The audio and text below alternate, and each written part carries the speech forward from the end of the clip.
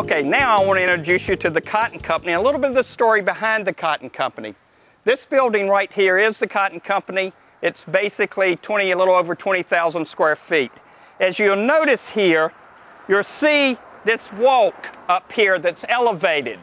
The reason we have the elevated walk is originally this street right here, which has become the main street here in downtown Wake Forest, was the back street. It was the back of the buildings. Reason being, I'll show it to you, the railroad's on the other side. But the reason this was elevated is the farmers would have their mules and their horses, and they would bring in by cart the big bales of cotton. This was historically an agricultural area. It was elevated so the cart could come here, and then they would use a hoist. And you can see the little remnants of where the hoist was up there, and they would hoist up these 400-pound bales of cotton.